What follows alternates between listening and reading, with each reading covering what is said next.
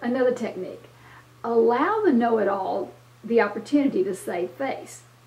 Otherwise, they'll never change their opinion and accept new ideas. Suggest an alternative approach and ask them to think it over. This delay gives them time to think over what they consider really a challenge, and then they can accept it, come back to you with an explanation about why your approach is now reasonable under the new facts. And then there are those pseudo know-it-alls. Different techniques for those folks. Use the broken record technique. Simply repeat your position, your decision, or your plans in different words.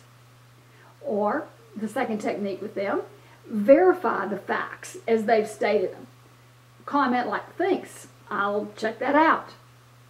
Another technique with them, acknowledge their comments and then just move right ahead with your decision or your plans.